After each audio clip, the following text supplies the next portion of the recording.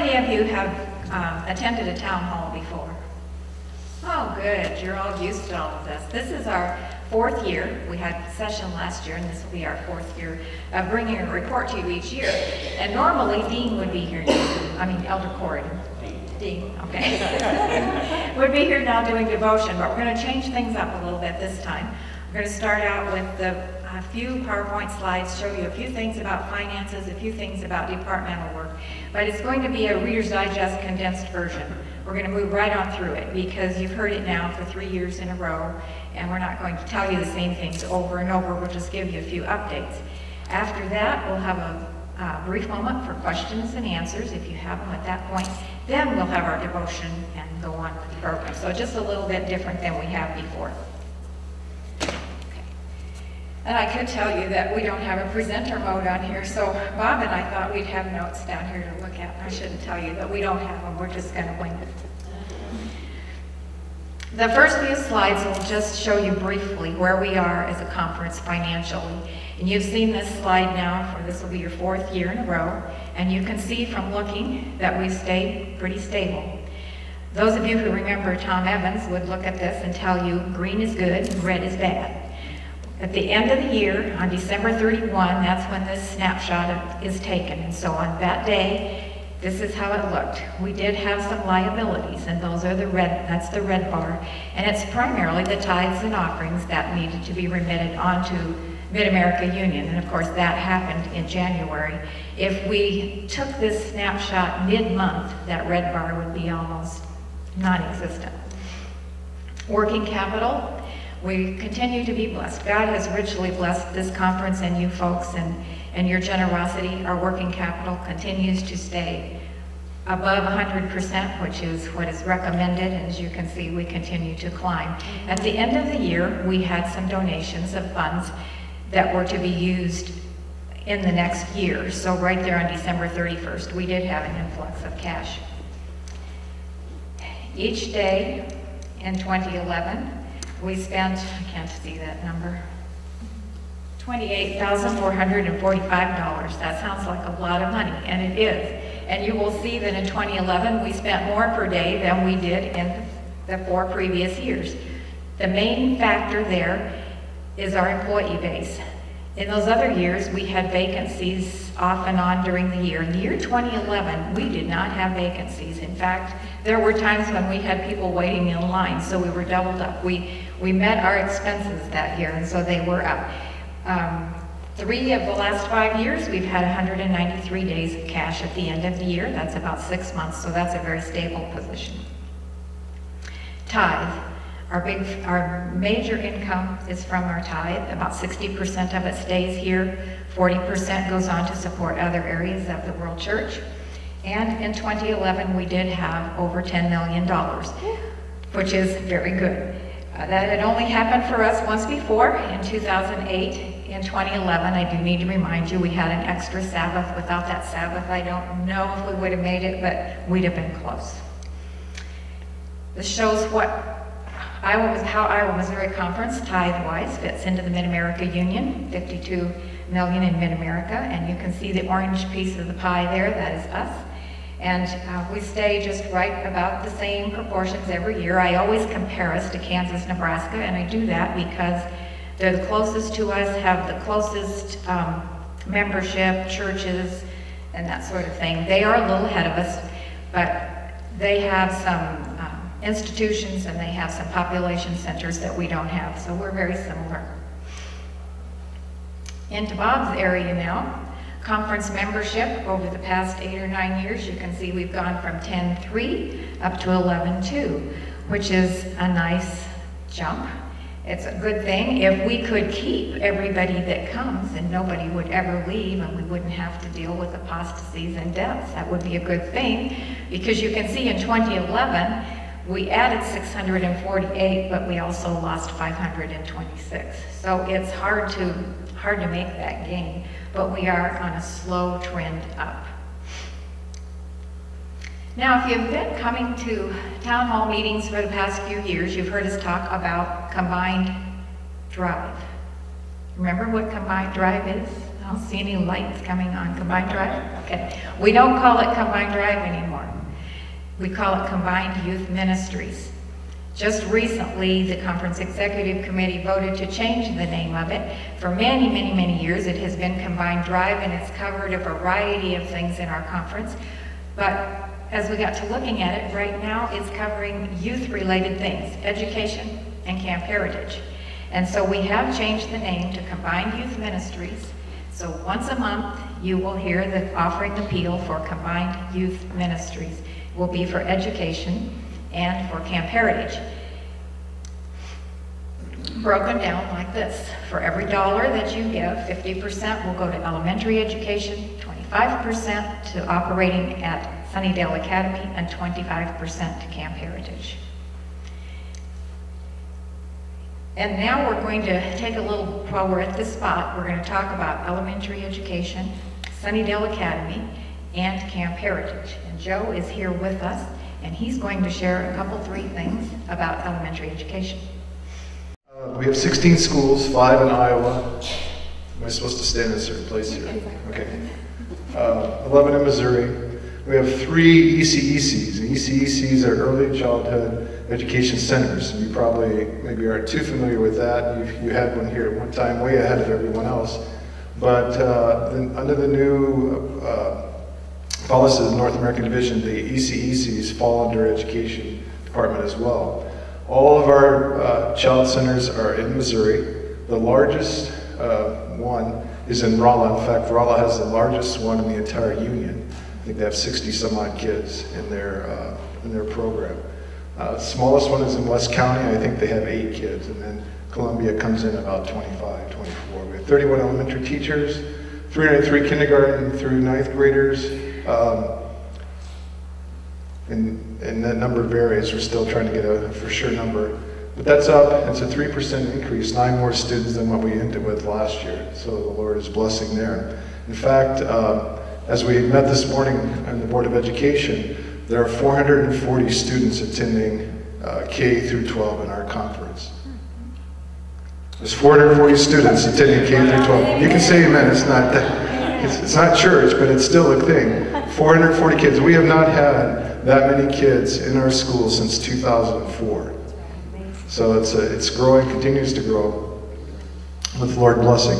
And one of the things that's happening, and many of you're experiencing it right here in Des Moines and other places of pockets, we're getting larger refugee populations in our schools. We have children who have been born in China, Haiti, Jamaica, Mexico, Myanmar, which is Burma, Philippines, Russia, Rwanda, South Korea, Thailand, Ukraine, and Zambia, and probably more some others that I wasn't able to track down.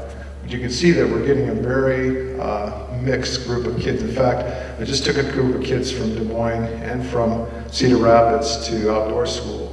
Out of the six kids that I had, 1 was Caucasian, 2 were African, 3 were African, and 2 were from Burma.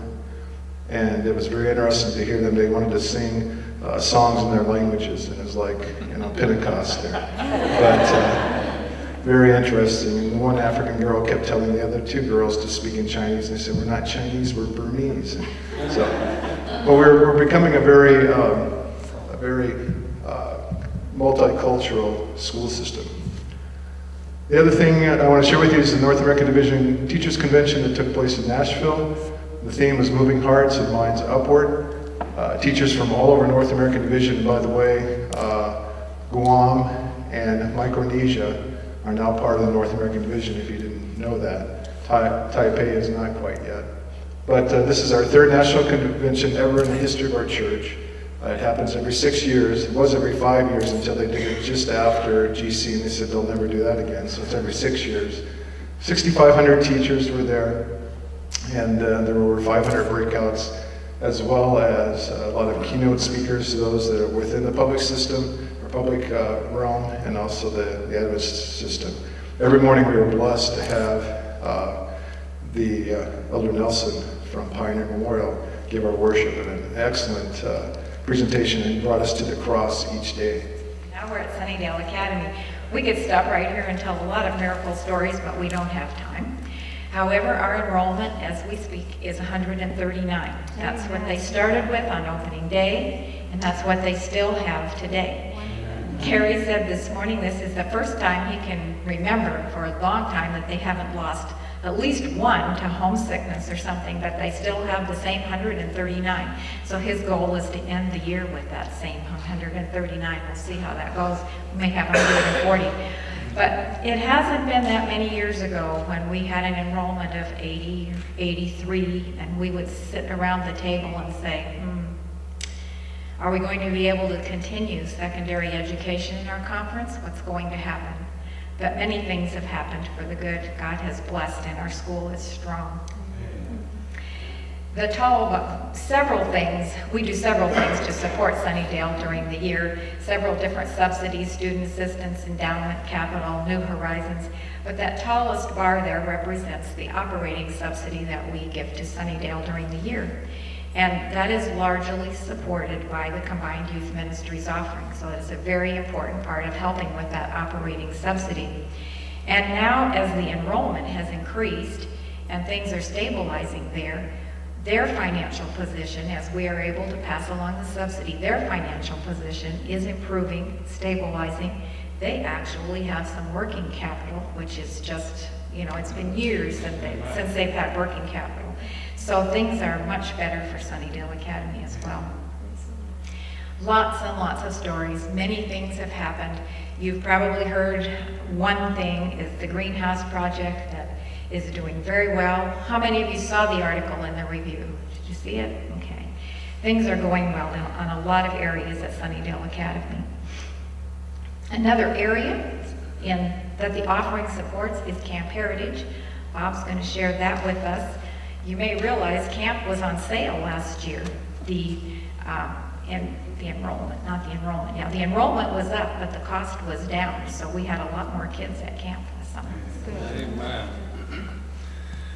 We were just looking at those greenhouses, and Dean and I attended the ASI International Convention, and we're going to receive 10 more greenhouses. And we praise God, that'll give us 20 altogether. And these are 120 footers. So another work bee will be coming probably in October. So we appreciate volunteers. If you have a couple of days that you can spend with us. Let me just say one thing about the greenhouses.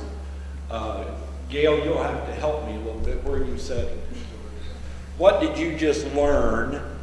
Am I correct in the fact that the governor of Missouri, his chef, a catering service who will be serving, the governor of Missouri has contacted us as we have been given your name to produce fresh vegetables to us. What could you do? And when the list was given to them, they said, that's what we need. We'll be back with you. So we could be producing the fresh stuff for the governor of Missouri. Wow. Amen. Amen. So pray for our vocational work program there. Another area that benefits from the Combined Youth Ministries offering is Camp Heritage, as Rhonda mentioned. And a lot of ministry takes place. This was our summer staff. And they're soul winners. We praise God for the blessings that come through our outreach there at Camp Heritage. This was another one of our capital improvements. We have what they call this building? Craft building, where they do crafts. It's almost finished, but it's going to be a real blessing, and all that block was donated. And we had a lot of donated labor as well. So God is really blessed. This is why we have the camp. Prepare children to meet Jesus and send them out as missionaries. And we praise God for what is happening there. At the conference session, you remember, and at our last town hall meeting, we discussed about expansion at Camp Heritage. That's still on our minds. But for that to happen, the Combined Youth Ministries offering, we need to reach our goal. What is our goal? Anyone? 1%. 1% of income per member per month. And the reason we haven't reached it yet is most of our members don't even think about it. It is such a small amount. If you have $100, tithe is 10, 1% is what we're asking for what we do to reach our young people around the conference. And so we're asking, we're going to have new tithe envelopes first of the year. And if you look at this slide right here, for years we have averaged about 1/4%. And we've been coming up the last 2 years, but Rhonda showed you we had 10 million tithe. That would be 1 million for the Combined Youth Ministries offering if we just had the 1%. And so we're encouraging everyone to really think through God's blessings to you and reach the 1% for our Combined Youth Ministries offering. We have really taken seriously this statement from Ellen White, Volume 6 of the Testimonies, page 27. The home missionary work will be farther advanced in every way when a more liberal, self-denying, self-sacrificing spirit is manifested for the prosperity of foreign missions. For the prosperity of the what? Homework depends largely under God upon the reflex influence of the evangelical work done in countries afar off. We have found that to be true. We've had people ask us, you know, since you've been focusing on missions at home and abroad, hasn't that, you know, affected our operating capital? Well, as Rhonda has mentioned, we have remained stable. We have not had to draw funds from operating capital. We have had free will offerings given to support this. And several years ago we thought, you know, we really need a school of evangelism. Dean had been talking about this for a long time, and so finally we stepped out in faith. We got a commitment to help us to do it, and we started a program at Sunnydale Academy where we were focusing on personal and public evangelism and how our young people can be trained in all the areas of service in a church so that when they graduate, they can function in any office. Does that sound good? Well, I want to tell you, it's worked so good that Sunnydale has become a school of evangelism. Not just a class, but the whole faculty is bought into it, and it is a thrill to be on the campus. Our young people are going from door to door. We have a summer program with a MagBook program. We have Bible workers. We have individuals that are involved in various projects. You remember when the tornado hit in Joplin? Our students went down 2 weeks in a row while other groups were going to foreign initiatives. They were down at Joplin. They tore down this building that you see there on the left and rebuilt it in 2 weeks. Can you say amen? God, I tell you, it changes the hearts of these young people when they see the need and God uses them to respond to that need. It impacts their thinking. They say, well, you know, God can use me to make a difference in the lives of other people. And then they come back to the campus not wanting to be self-serving, but to be serving others. And we praise God for that. One of our projects this year was at Bukema Adventist University in Uganda. And we were working with Brother Garwin McNeilis, who does the one-day church and the one-day school. And we had your husband with us coordinating this program for building, and God blessed us in a mighty way. You know, on this one campus, it staggers your mind, but this year over 100 buildings have been built on that campus. Can you say amen?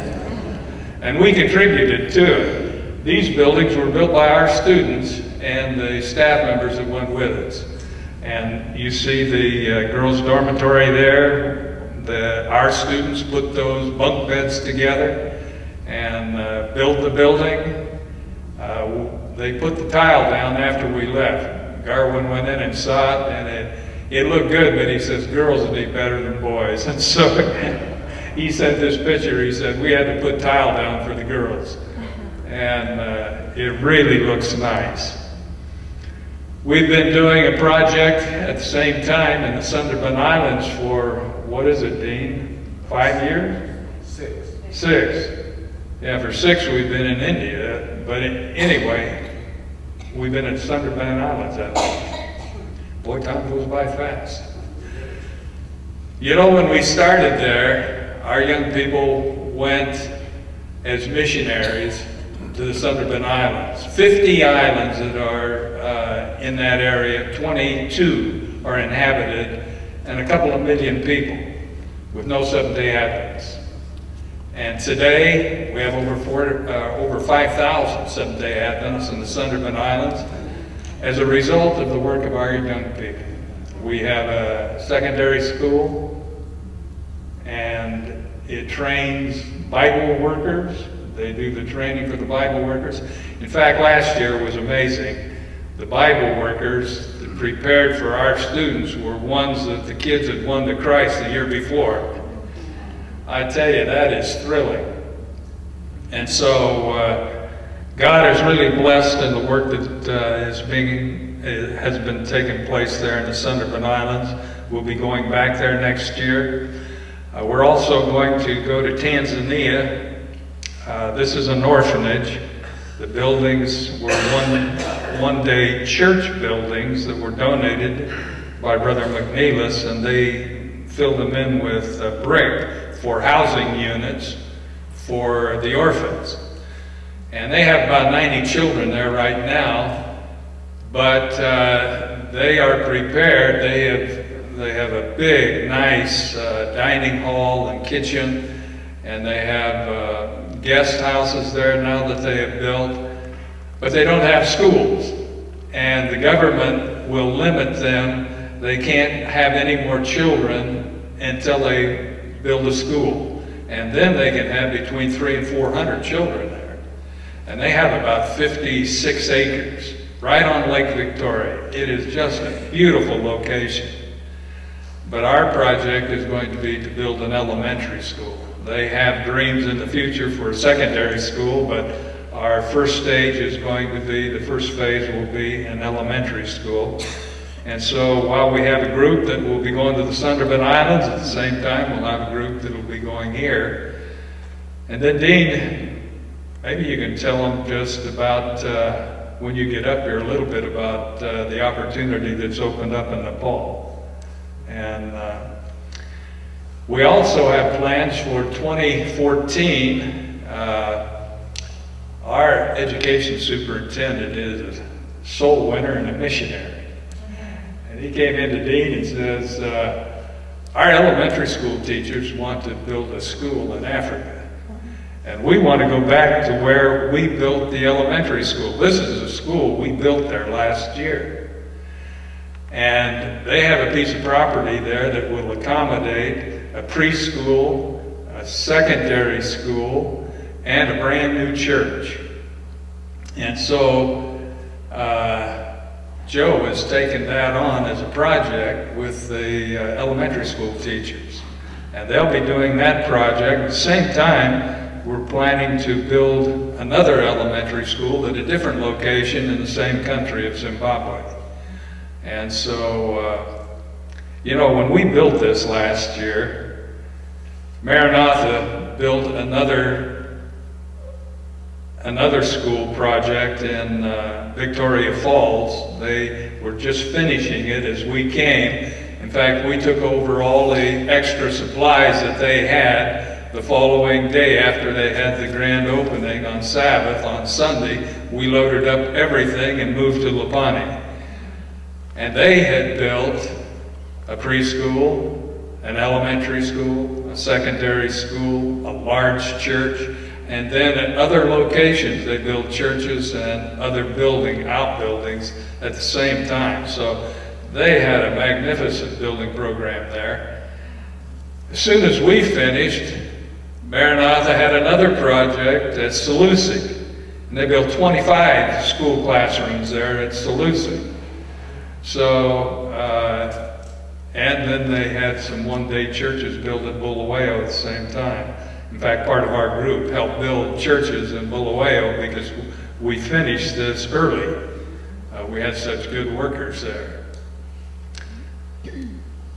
You know, our greatest asset in this conference is people. And we praise God for the faithful members in this conference.